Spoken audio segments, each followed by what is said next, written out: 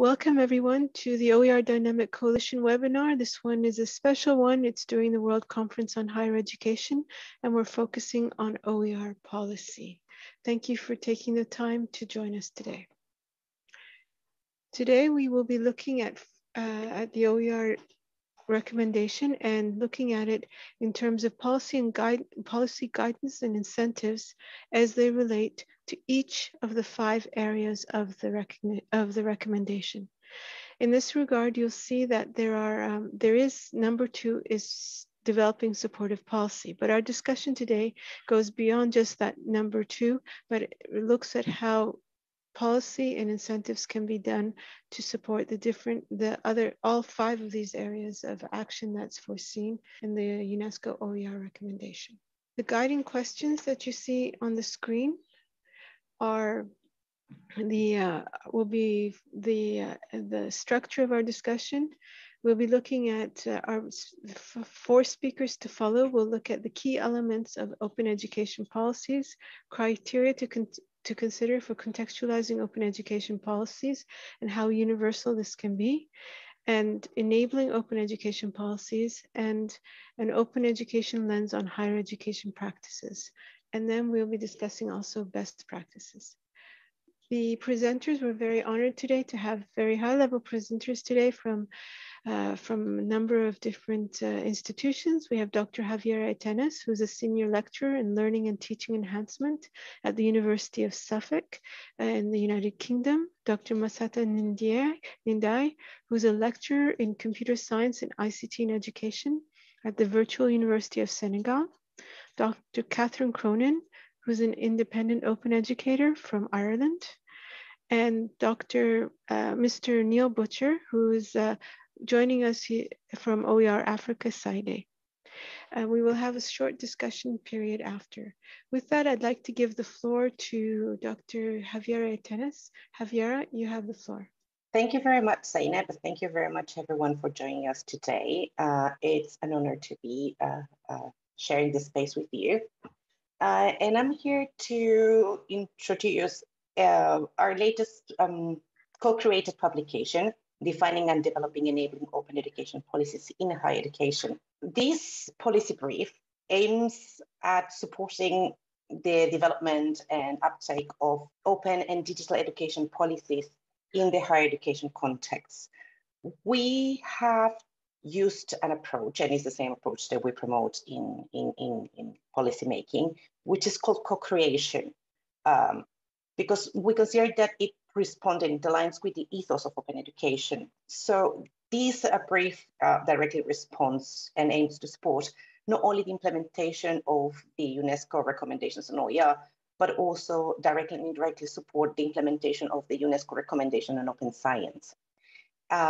Our work builds up in a strong body of literature, and also we have looked at a series of elements and like recommendations, policies, and guidelines to provide the higher education system a framework in which they can work with their own community and also with an extended community of practitioners, including students, librarians, learning designers, academics, and anyone involved as a community of practice aiming to develop sustainable, effective, and enabling policy. Open education policy normally can be understood as written on unwritten guidance and regulations to foster and developing the implementation of open education practices, which include, of course, the use of open educational resources. And for open education resources, we also consider every element that is openly available, such as open data, that can help build critical digital literacies, for example. We consider that one of the core aims of open education policy is to catalyze cultural and organizational change in the case of higher education, which has to be driven by social justice, social inclusion, diversity, and student support. When we look at the open education policy ecosystem in general terms, we look at 3 key elements. We look at collaboration, so how the communities can collaborate to have a policy that is effective for their own learning ecosystem, for their own cultural context. We look at bench learning. We look at talking, discussing, and learning from all the institutions, from all the realities, to identify good practices in policy making and in the deployment and uptake of open education. But also, we look at engagement. We look at the process and input of the community. The community considered as strategic partner, and that includes the students, using a variety of participatory arenas, and also looking using an approach that is quite well used in open government, called co-creation. We aim to encourage a wide range of stakeholders to become policymakers, and that includes developing capacity and developing skills in policymaking, opening up conversations, and including local, international, and a wide variety of people to enable spaces for the discussion in developing open education and open science, for example, or open knowledge, whether content open knowledge policies in the higher education sector. We consider that in the context of open science, open access, open data, open government, open education in general terms, what's called openness policies, they need to create public value, though they need to have a transversal and democratic approach to policymaking. Policymaking in the context of openness cannot be a directive, cannot be a mandate just where people have to follow a rule and enact it. It needs to have a discussion, it needs to have participation, because this is a way to prevent derailing and promote successful policy implementations and sustainable approaches to openness to knowledge in general terms. When we look at the open education policy ecosystem, we look at it from European alignment, for example, with strategies. When we talk about strategies, we talk about strategies about education at national, international, and also institutional level. We look at policy alignment. How aligned is the open education policy with the open science, for example, or with the open access approaches? Is there a connection in the knowledge ecosystem of an institution? We look at the procedures. How are we promoting the enablement or the deployment of open education practices within an institution?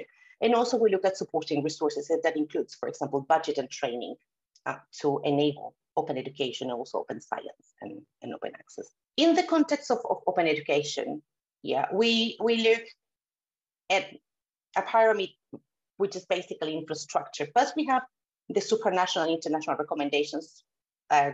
We have the OER recommendation for open education. We have the UNESCO recommendation for open science, the UNESCO recommendation for artificial intelligence. We have all the work the Commonwealth of Learning is doing.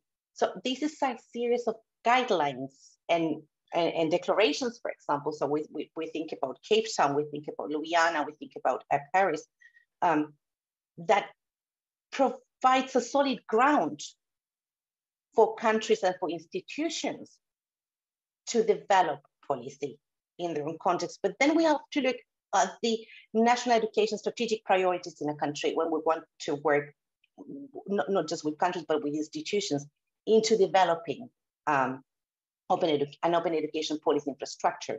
And the same applies for open science, for example. And then we have to look at the institutional priorities and how the priorities have shifted pre and post pandemic, where the uptake of digital education, it's been a catalyst to support learners during the last 2 or 2.5 years. So when we talk about enabling policies, we talk about the policy-making process, the policy form and style, and the policy content. So we talk about collaboration, we talk about student-staff partnership, we talk about widening participation, we talk about supporting flexible ecosystems to develop policy. And we also, we talk about the targets and what they are alignments with other policies and what's the kind of implementation model. And this is something that I'm sure Dr. Cronin will discuss with us later on. In general terms, and in our research, what we have identified, and this is part of the work that I've been doing with Leo Haberman for the last many years, we have identified 6 key elements that should be included in policy making, in policies in open education. And it's mostly capacity building. So ensure that the people have the training and the qualifications to not only to develop OER, but also have an open education practices approach to learning and teaching. We've been talking about learning accreditation and the importance of micro-credentials and the importance of transferring credits obtained through open education courses, for example. We talk about access and inclusivity. We talk about the importance of including the rights of persons with disabilities as part of the ecosystem of the policy. Open education needs to be inclusive, and that includes, for example, using a universal design for learning in the case of open education resources. We consider also that open education should promote a diverse access to knowledge, and that as open education is about human rights. So promoting and understanding across cultures, promoting democratic values, equity, social participation, and transparency. Also, we think about that we think it is quite important to have in the development of open education policies, but also for example, in the use of open science infrastructures. We think about that open education policies should not neglect the importance of open and digital practices in the context of platform ecosystems. Therefore, they need to have a layer of data governance to protect the privacy of learners and educators. And finally, we think that policies should promote and catalyze a culture of openness. Yeah, it's important for us that it's not just centered on the resource and use and production, but also in practices that can promote fairer access to democratic education. And that, for example, means to look into good practices from citizen science and open science. We propose a 5-layer policy development cycle, which is identify the need for policy, co-create a policy with a group of stakeholders, approve policy, implement it and communicate it, but also keep it system for constantly monitoring and review it. We promote 5 steps, so you can find all of these and kind of well detailed and well explained in our brief. So identify the needs, promote consultation, but not just consultation, also foster collaboration. For participation, there are 5 levels, from consultation to empowerment. And actually, the steps for co-creation need to start from a consultation with the community, but lead towards empowering the community. So looking at the 5 levels of public participation is really important. Conduct research, conduct analysis, conduct benchmarking, and also it is quite important to keep evaluating and reviewing the process and the design of the policy. We promote, in general terms, the development of enabling open policies as an opportunity for the organizations and the institutions and the countries to reconnect with the needs of the people, to reconnect with the values, and also to provide means and arenas for collaboration and networking, embedding elements of thoughtfulness, creativity, collaboration, and leadership as part of the capacity building ecosystem. Here is the link to access the brief. I think I'm just right on time with my 10 minutes. I'm here for any questions, and yeah, of course, the brief is open access. Thank you very much. I will post the link now in the chat. And Zainab, I don't know if you want to follow up. Eleni? Yes, thank you, Javiera. Questions will be through the Q&A chat, so we can give the floor to Massata. Massata, the floor is yours. Hello, everyone. I would like to thank the organizers for having invited me and for allowing me to present the research findings on OER policy in sub-Saharan Africa.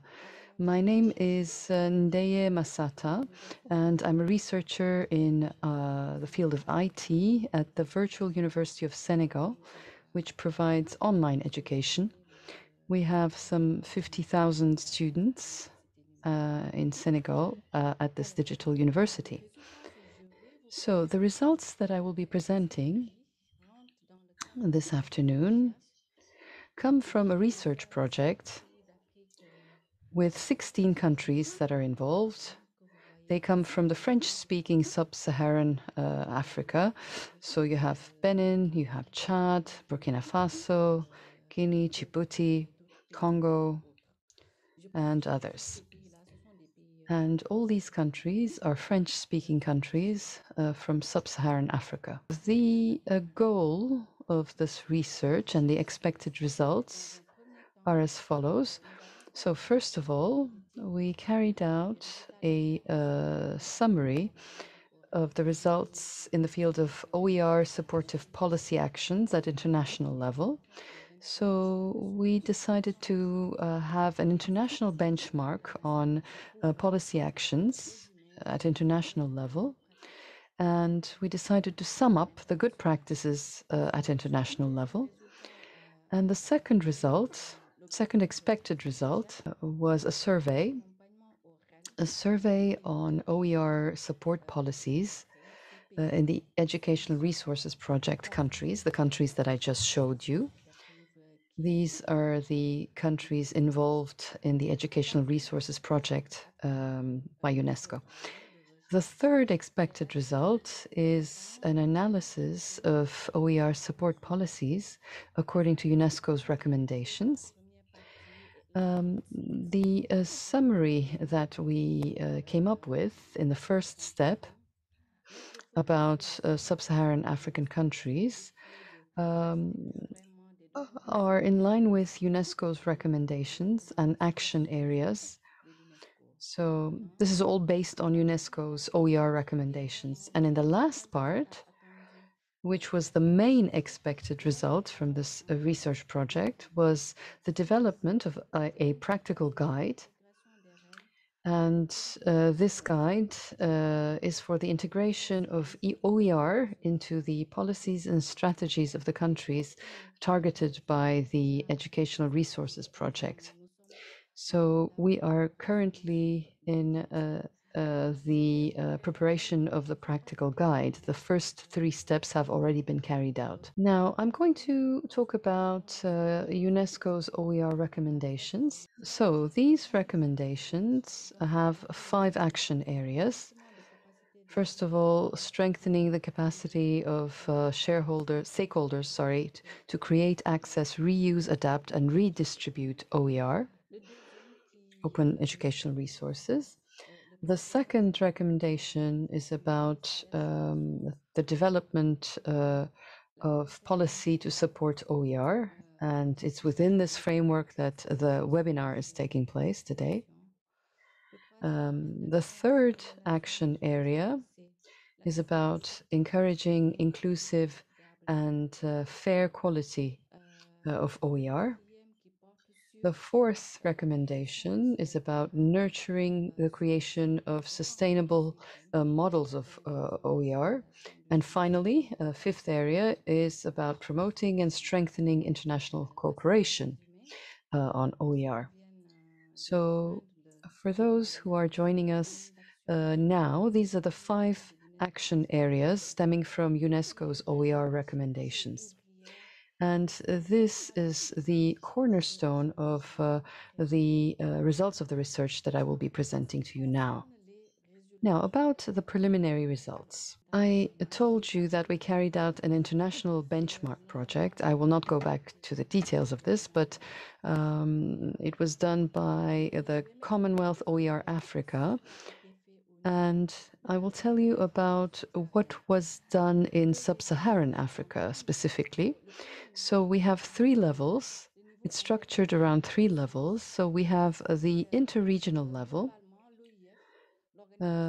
which includes the AUF, Agence Universitaire de la Francophonie. And this agency has a digital strategy, and it consists in promoting OER. And we implemented the B9 library, which is now indexed. We have some 16,000 resources within this library. Still at interregional level, we also have a skills framework, skills repository, which is being completed by the universities based on a survey that was carried out. And between 22 2020 and 2021, the Institut de la Francophonie pour l'éducation et la formation, the IFEF, has organized an online course on teaching with OER. And many teachers from primary education actually took part, signed up to this online course. And this is something that was done at interregional level in order to integrate OER into existing policies. Now, at national level, I should remind you that the project is about 16 sub-Saharan African countries, and we carried out a survey, and the survey showed us that only Madagascar has a formal strategy on free educational resources. So they had actually devised the strategy before the UNESCO recommendation, and they are working on this. Now, as for other countries involved in the project, they have projects that are being validated, as in Burkina Faso, or they're being currently drafted, like in Niger. In Niger, they're thinking about integrating OER into the policies of the Ministry of National Education. For the other countries, unfortunately, there's no regulatory framework on OER. There are some initiatives, some activities that were implemented within this framework, but that's it. And it's also important to go all the way down to the institutional level to see what has been done. Once again, we have to make a distinction between primary and secondary education. So first level, primary and secondary education. At this level, we saw that with distance learning and remote educational resources, many countries have developed remote educational resources. So this was done between 2020 and 2021.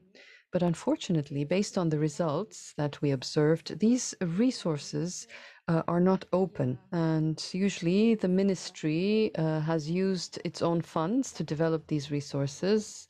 And sometimes the source of funding is not clear. And the developers aren't aware of intellectual property rights. And this is an important issue that we will have to take on board when devising strategies at institutional or national level.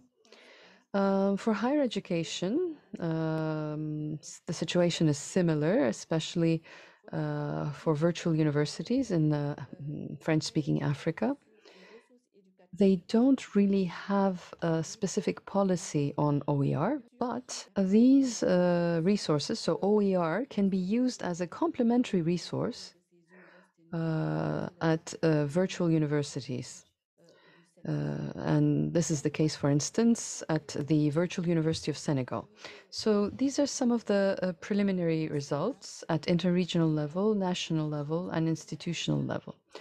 So in general, we can say that most of the countries have not formalized the use of OER at a national educational level, but work is ongoing thanks to distance learning and remote connections following the pandemic. And still in the preliminary results, I would like to present some information stemming from the survey that we carried out within the 16 countries that I mentioned in the beginning of my presentation. So I will be presenting some guidelines according to the UNESCO recommendation. And the guide that will be provided at the end will be a guide with the aim of guiding all the countries to integrate the recommendations on OER. and integrating these into their regulatory framework. It's about capacity building for the different stakeholders. We created training resources in French and in the official languages of the countries that I mentioned. Another important point when it comes to capacity building is the recognition of OER skills in the teaching profession.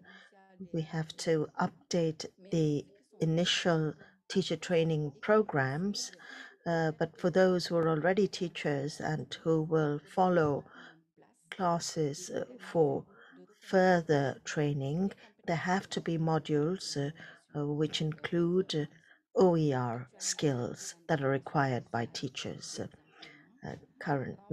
So we need to update initial training programs for teachers and strengthen training of trainers as well in science faculties, that is to say, those who are in charge of these training programs have to make sure that these trainers are trained correctly.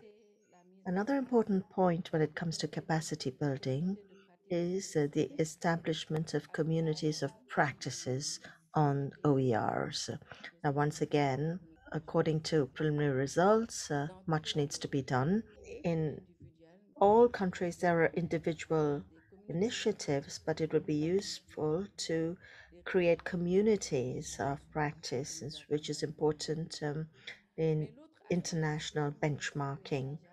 Another aspect, as you're familiar with, is that in most countries, when it comes to higher education, there are agencies who are in charge of quality assurance. And at the Ministry of Education, there are structures in charge of validating content. So the staff of these agencies or these structures should be trained and should be aware of the use of OER in education. So this concerns the preliminary directive on the first level, the first field. Now, the second one is elaboration of policies for support. Now, my colleague mentioned co-creation policies. So to start with, an inventory has to be drawn up of the regulatory texts.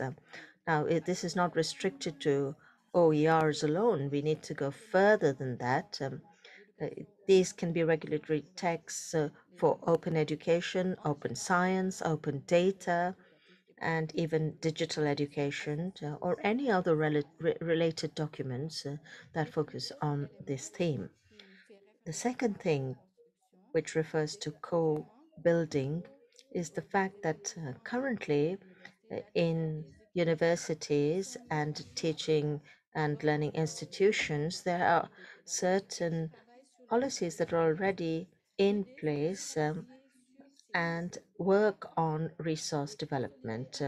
So we should work with these groups that are already acting, consolidate or create a working group of actors if need be, involved in the implementation of educational texts, regulatory texts, regulatory plans, so that there is a continuity and proper implementation of the recommendations.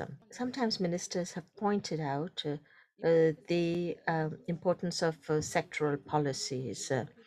This is a tool that is used by ministries to communicate with the staff in charge of implementing policies at the ministerial level. So we need to see how to integrate OERs in these ministries in charge of training and education. And also, we will also share some kits that are being elaborated. Now, Of course, we need to promote effective and inclusive and mainly equitable access to quality OERs. But for this, we need funding, national funding that are earmarked for education and training. So the idea is to create an impulse fund and for open science and education at the national level, and then set up OER platforms online that are multilingual in French and in the official languages of the countries concerned. And also make sure that these platforms are accessible offline, because in a lot of these countries, there isn't enough internet access. So this needs to be taken on board, and access therefore has to be available offline as well. And this needs to be kept in mind when these platforms are developed. And they also need to be adapted to any type of connection terminal, whether it's a laptop or it's a smartphone or it's a tablet.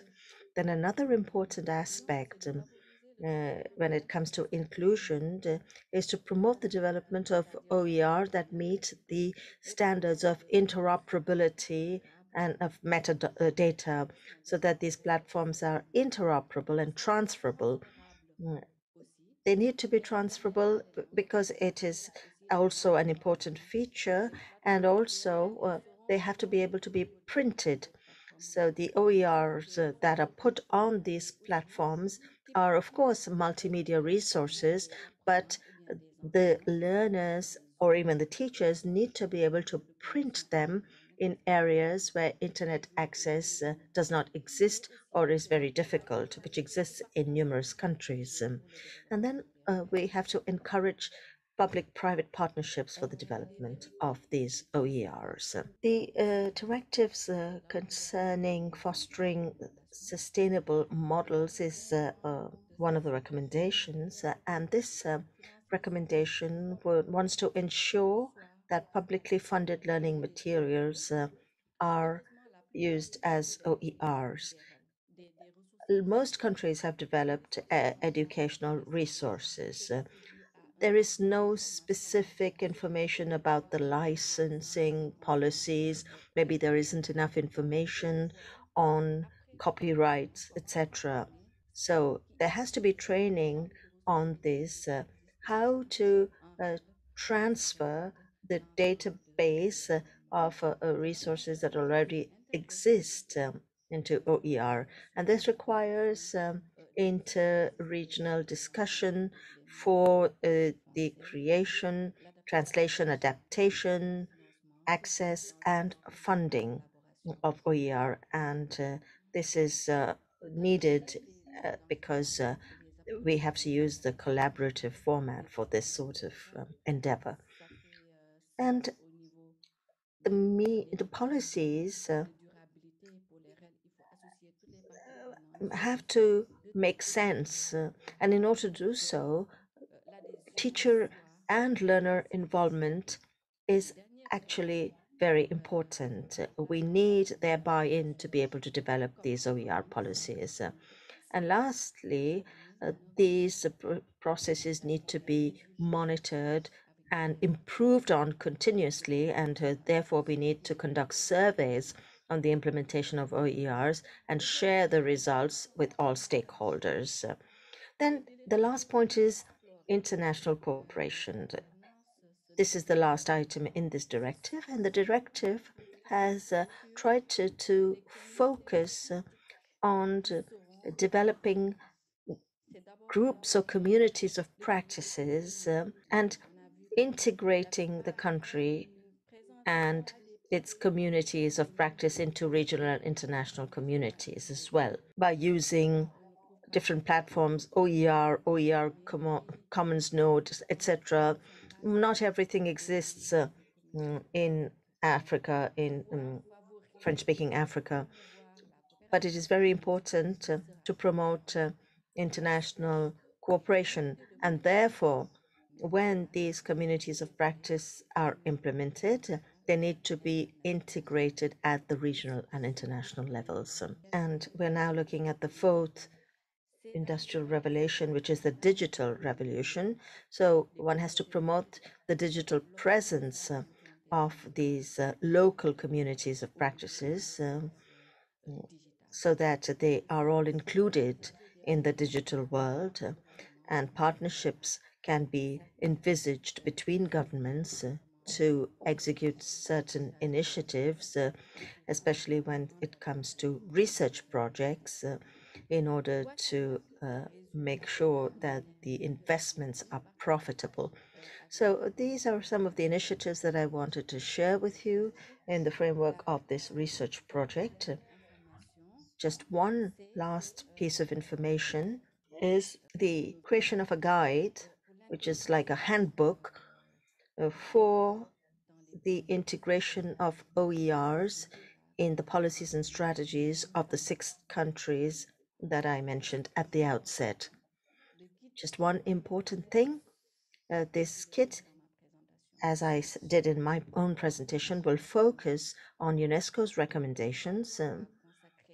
The first part will be dedicated to understanding what OERs are and what UNESCO's OER recommendations are, and then present practical modalities on how to integrate OERs into country policies and strategies through co-creation, either at the international level or at the national level, and also to support the guidelines for each field of action of the recommendations. And so this is what we have in mind, and we hope that in a few days we will be able to present the different actors that work in this field. Thank you very much for your attention. Merci Massata, merci beaucoup pour cette Thank présentation. you very much for your presentation. So the floor is to our next speaker, Dr. Cronin. The floor is yours. Thank you so much, Eleni. I'll share my screen. I just want to say thank you, of course, to the hosts today, to UNESCO for the invitation to join you all today, and to my fellow presenters and everyone who's made the time to be here today. Appreciate it. We appreciate it very much. I want to begin simply by acknowledging the exceptionally challenging times each of us is living and working in, which can most definitely be described as a time of crisis. And, you know, some of this has been alluded to by the speakers already. Of course, the COVID-19 pandemic, but also the climate crisis, rising austerity, rising authoritarianism, surveillance capitalism, deepening inequalities, which are, of course, both multiple and intersecting and evolving, ongoing instability. And that is all before we consider the multiple challenges and tensions within higher education itself. So part of the work that I think we're addressing today is addressing the challenges we face in this increasingly challenging time. The draft recommendation, which has been the pillar around this work, which this work has been developed, as already been mentioned, we are focusing on the second recommendation about developing supportive policy, but they are of course integrated. And I just want to acknowledge that the draft recommendation, even in its draft form, has enabled so many of us to coordinate our efforts globally. And I think that's already obvious today. In addition, the call for joint action, which was published just over 2 years ago, certainly in my own work was a rallying point for encouraging consideration and use of OER and open practices. And, you know, as was forecast in the call for joint action, we've seen that OER have played a crucial role during the pandemic over the last 2 years, when online and digital learning has become the new normal for learning worldwide at all levels. During these 2 years, of course, we've also seen that educators who've responded to the pandemic and wider crises found that sharing open practices was just as important as sharing open resources. And this only reinforced, you know, earlier research, which highlighted this importance of focusing broadly, I think, on open educational practices, which are inclusive of, but not limited to OER, in seeking to achieve the overall aims of open education, of improving access, participation, and equity. So we have taken this approach, this broad approach, in the policy brief, which is launched today. And we use the definition of open education policy that is open education policy supports decision-making in the area of open education, but they are guidelines that seek to foster the development and implementation of OEP through the creation, including the creation rather of OER.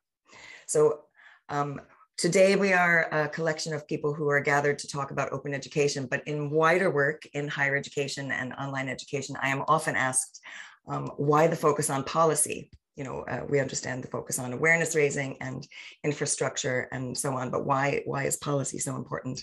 And we highlight a great deal of research in the policy brief, but I want to once again cite the findings of the very influential ROAR4D project, which studied the uptake and impact of OER on education in the Global South. And this figure here, which I'll describe, is from a chapter in the collection of publications of the ROAR4D project. This was authored by Patricia Arinto, Cheryl Hodgkinson-Williams, and Henry Trotter.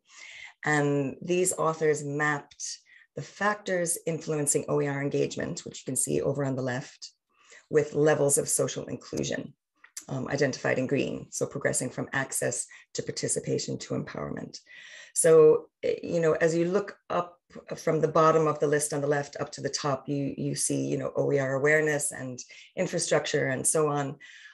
But if we truly want to realize the aims, the ambitious aims of open education, we want to reach the higher levels, which are the levels that these authors identify as both participation and empowerment.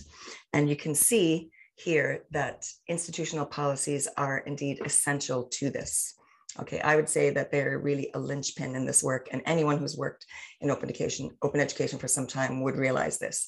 If we aim to meet the highest ideals of using OER, OEP, and implementing open education at its highest level, enacting supportive open education policies is essential. So what did we learn during the last 2 years during the global move to online teaching, learning, and assessment? We learned many things, but in the area of policy, I know that in Ireland and in conversations with colleagues globally, there was a growing realization that the necessary policies for teaching, learning, and assessment either did not exist or did not sufficiently meet the needs of students and educators or institutions. So what kind of policies are we talking about? Well, certainly, if we're talking about specifically and explicitly open education policies, we might be talking about the existence of OER policies, open science policies, intellectual property policies. However, anything that is digital, of course, can be open. So many of the issues that arose, particularly in the last 2 years, related to in the whole domain of digital and online education, related to sharing, privacy, surveillance, and data on the open web. So we suggest that even if our remit is to support the development of open education through policy, the entire digital and online learning and teaching domain should be our terrain. And I think this has already been alluded to by the previous speakers. So it's important for us that we engage not just with those committed already to open education, but to all engaged in digital and online education, which are all in education, because these issues arise everywhere. Unfortunately, as well, another thing we learned is that the absence of policy speaks very loudly. So if policy supports decision-making, it also communicates what is allowed, what is accepted, what is encouraged, what is supported, and ultimately what is valued. So an absence of policy is a lack of communication of what is encouraged, supported, and valued, and a lack of the opportunity to build collective understanding about those things, because it is not explicit. And we will never reach, you know, our ultimate aim of changing culture and realizing the good that we know is possible if we don't address policy and create supportive policy. When individuals, just as an aside to this, when individuals share, for example, within a certified system, for example, within higher education, a VLE or an LMS, an individual's identity and role are predetermined and set. But when we share openly on the open web, and whether that's open scholarship, open educational resources, whatever. This is much more complex. And I've described the use of OEP as complex, personal, contextual, and continually negotiated. So again, this points to the need for open practice, if it is to be encouraged, needs to be supported by policy. So the policy brief that's being launched today arose from conversations around this guide, which the Guide to Developing Enabling Policies for Digital and Open Teaching and Learning, which was published by the National Forum for the Enhancement of Teaching and Learning in Higher Education in Ireland last October. And I worked on this collaborative project with colleagues from the National Forum and indeed from students and staff across the Irish higher education sector over the course of 2 years. And this guide, pertinent to Irish higher education, was defined enabling policies, outlined a 5-step guide, and includes case studies and policy examples for people to draw from both Irish and international higher education institutions. Importantly, it was published with a CC BY license, which meant that when a network of open educators saw this and thought that it could be the seeds of a more global approach to supporting open policy, it was very easy to take this guide and adapt it and remix it and so on, which is what we have done to create the policy brief that's published today. So Javiera has already described how the definition of enabling policies consists of 15 criteria across 3 categories. This is just another view of that. And this was drawn again from consultation with many students and staff across higher education, and also a literature review, which looked at a lot of policy guidance. And a lot of it is combined together, just a straight list of guidance for developing policies. And we thought it was important to disaggregate these areas of policy content, policymaking process, and policy form. So they can be used almost as checklists or guidelines in different guises at different stages of the policymaking process. So the content obviously should be integrated with institutional or organizational strategy. It should be reflective of organizational culture, needs to be aligned with other policies. The process should be, of course, collaborative, democratic. It should, at its heart, should be student-staff partnership. And it should be both diverse and intentionally equitable. So again, there's a lot more detail about all of these, the 3 categories and the 15 criteria in the policy brief. Again, Javiera noted the 5 steps. This is another view of this 5 steps, and this view just points out that, of course, there are sequential steps that are chronological in time, that we start from, realizing the need for a policy to, creating it and approving it and implementing it and reviewing it. But that step of creating it really embraces the notion of co-creation. And we explore this in great depth in the policy brief. So, and this is a cycle. So there's a lot of depth to that step, which is described in the guide. It's a cycle of research, collaboration, review, revision. And we know from evidence, certainly here in Ireland and elsewhere, I know that, speeding through the step, because it's easier to consult with just a few people instead of many people and, diverse audiences, doesn't do you any favors later in the process, because although it might be easy to develop and get it on paper, there's lower chances of approval and certainly lower chances that the policy will be effective once it's implemented. So we're very committed to co-creation. In terms of learning from this whole process, both our practice in Ireland and internationally, I often use this metaphor of, focusing on a leaf to a branch to a tree to, a whole ecosystem. And I think it's really reflective of the work that many of us do around open education in higher education and in other sectors. And that is that we want to support raising awareness about OER, at the individual person and student and educator level. We want to support people who are, choosing a license, deciding where and how to share, rewarding practice, for individuals, but also embedding in programs, in schools, in departments, and ultimately keeping an eye on the broader global and equitable goals of open education and not losing sight of that. So moving, embracing this individual small efforts to group and systemic efforts is obviously challenging, but all are required. And certainly, the UNESCO recommendation really points to that need. Challenges, there are many, of course, but we must be working towards systemic change. So it's the reason we address policy and strategy and talk about changing culture. And systemic change is impossible without supportive policy. So I'm so pleased, that the policy brief is published today, and that we can, engage in more collaboration around what that means to develop supportive policy. When we are working at the level of policy and strategy, part of our work is connecting the opens. So, and again, this has been addressed already. A lot of that is really just communicating, that the underlying values of open education, open science and scholarship, open data, are derived from many of the same values. So there's kind of an education process, and if we want to kind of combine those efforts in the organizations within which we work.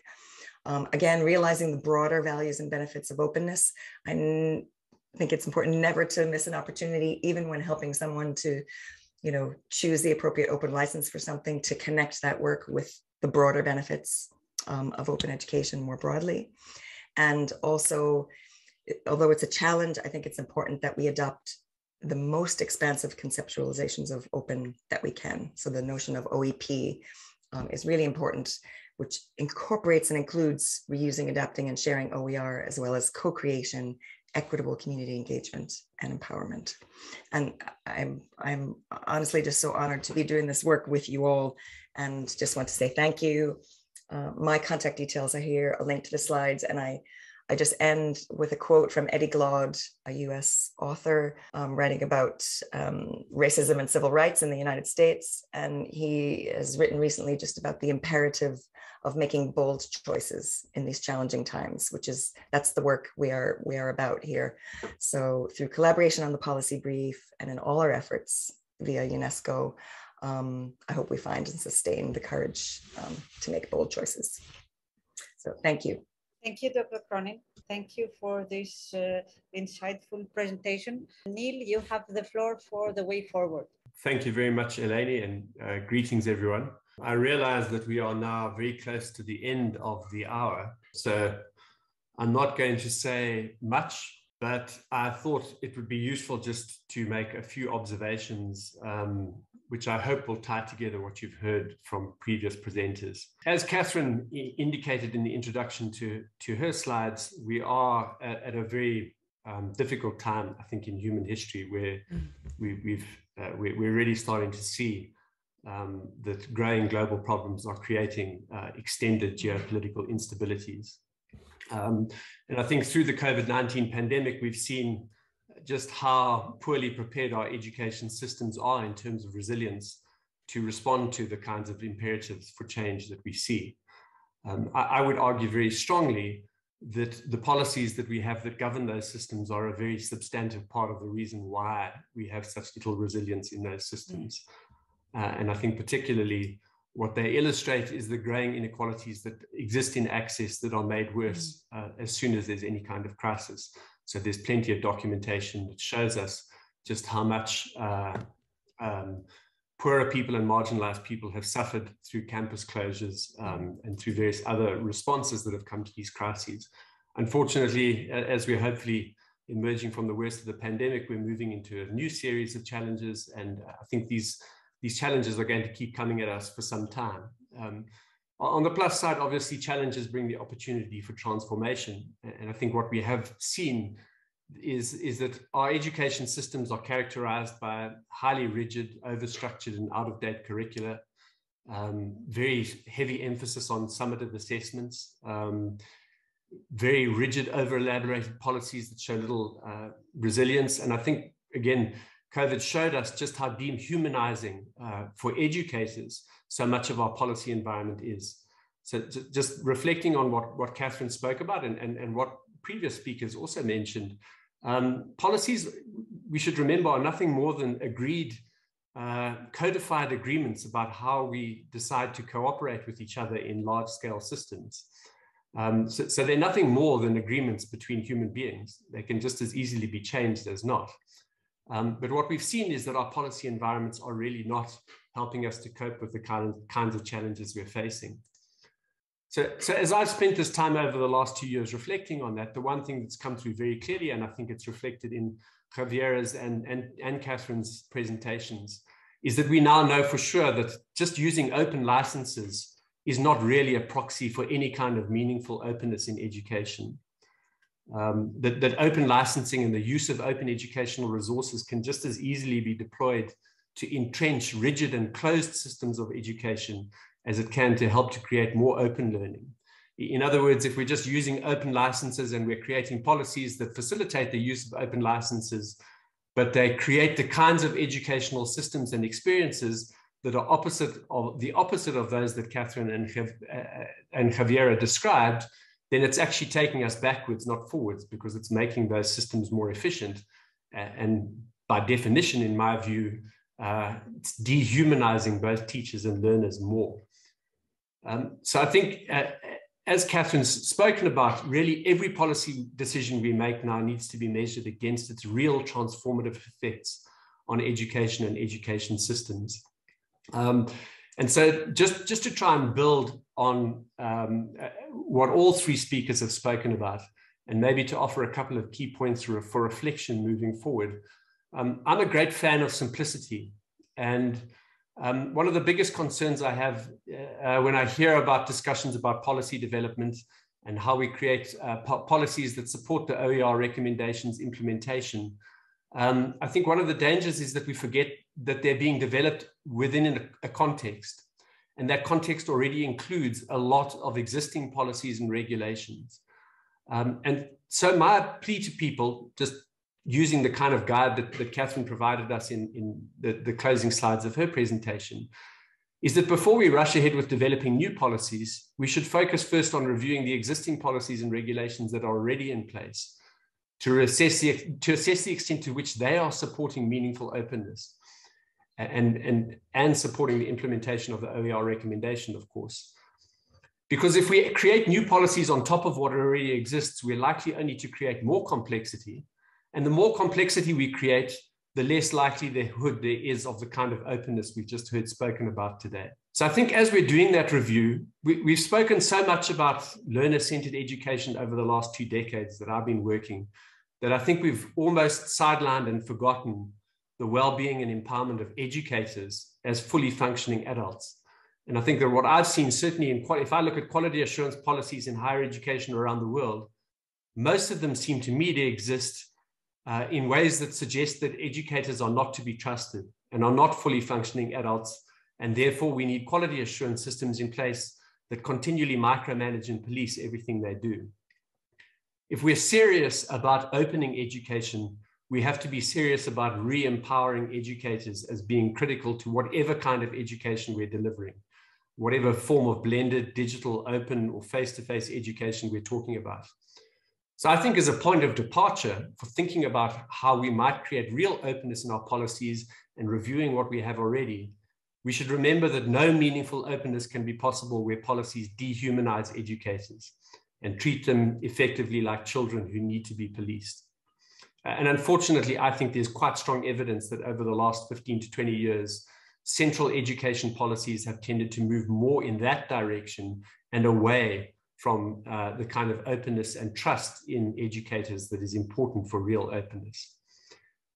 Secondly, then, is to consider the possibility that policy change might include the removal and/or radical simplification of existing policies. We shouldn't just be thinking in terms of adding new policies. Again, having had the opportunity to work in 50 or 60 countries around the world, I've seen over and over again that when we create new policies without thinking about how they interface with the existing policies, and particularly how we make sure that if we do develop new policies, that we actually decommission the old policies with which they might come into conflict, or potentially where there might be contradictions, we end up creating, again, so much complexity. I live in South Africa, which is, in my mind, the home of the most complicated policies in the world. And we're seeing the effects of it in education all the time. It just makes it harder and harder for people to do things. Apart from anything else, one of the key challenges is that more policies proliferate more administration. And in higher education, we're again seeing that academic administration, as a consequence of central bureaucracies and policies, both from national and institutional levels, are actually robbing academics of more and more of their time, which they ought to be spending on doing teaching and learning or doing research, but instead are having to spend administering the policies under which they exist. So my plea to anyone who's engaged in policy change is to see policies as dynamic and fluid processes, not as static documents.